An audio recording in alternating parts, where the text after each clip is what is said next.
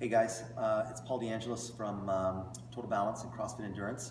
Today I'm going to talk about the ketogenic diet. It's funny, the ketogenic diet, the ketogenic approach, it's something that has become a lot more popular these days.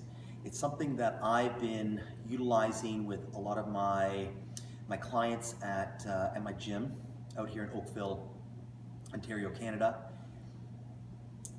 Talking a little bit about fat adaptation from a health perspective or from a performance perspective, and it's something as I travel the world and provide information for our CrossFit Endurance seminars. We talk a little bit about becoming fat adapted and how useful it is to the endurance athlete from a perspective of longevity and performance. So I'm going to talk a little bit about I'm going to talk about the ketogenic diet weekly, and I'll do that on Saturdays. And what we're going to talk a little bit about, just a little introduction to it. So something that's been around for a long time. But interestingly enough, in my travels, I come across people that will tell me, I've tried the keto approach and it didn't work for me. Many reasons for this. Not understanding really what ketosis is.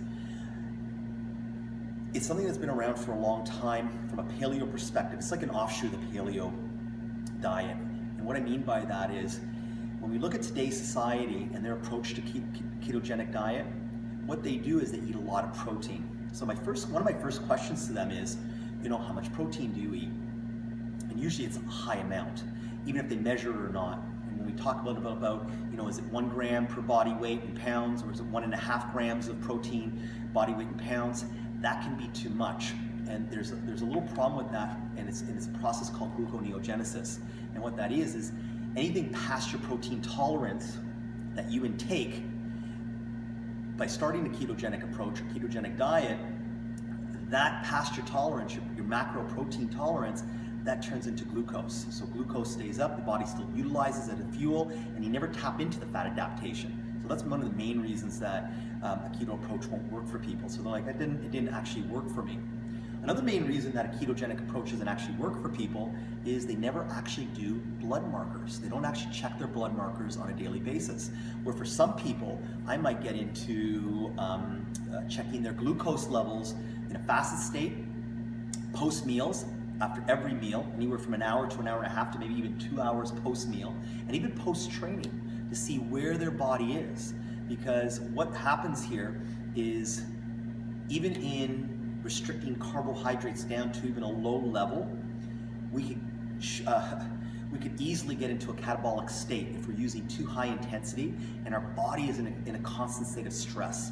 And this constant state of stress could be from numerous aspects of our life. It could be lack of sleep, it could be the jobs that we have, it could be you having a stressful situation in family relations, it could be a combination on one aspect that really allows your body to stay in this constant state of inflammation. When that happens, then of course the body can never reach a balanced state where your body can heal.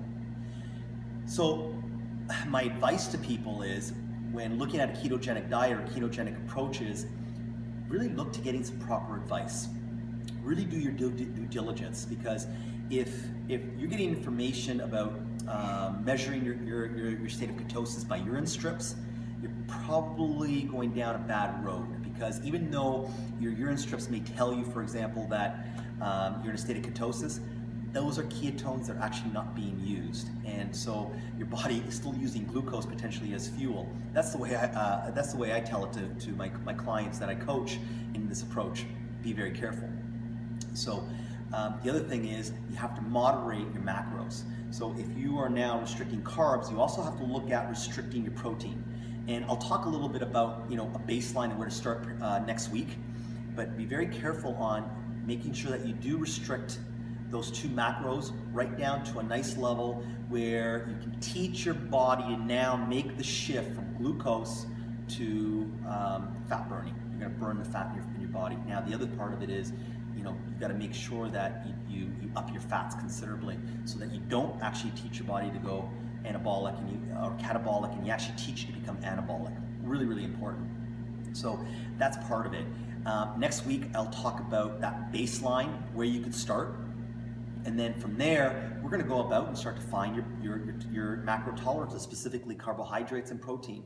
And we do that with the blood work, because the blood work will tell us what's happening on your body multiple times through the day. So if you're allergic to something, your glucose will go up. If you had a stressful time, your glucose is going to go up. If your workouts are doing you some damage right now, your glucose will go up. And how I tell this to people is your blood never lies.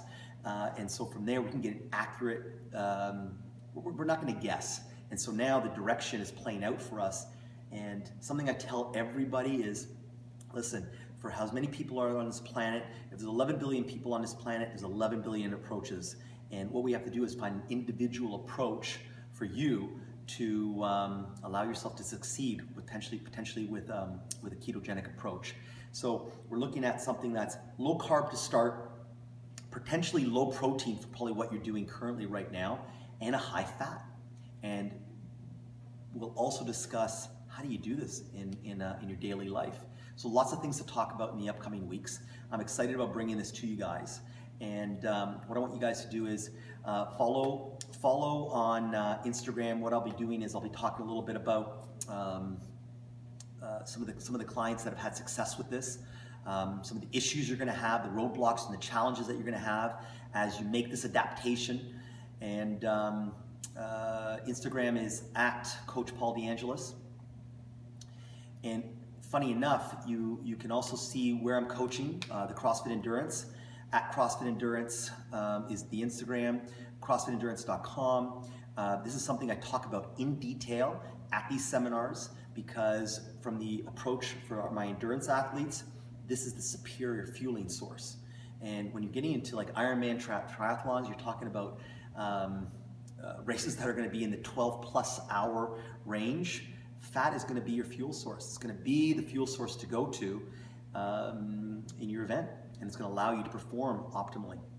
Anyways, subscribe to me on my YouTube channel, Paul DeAngelis, and we're going to get this thing rolling here in the weeks to come. Thanks for following. Bye.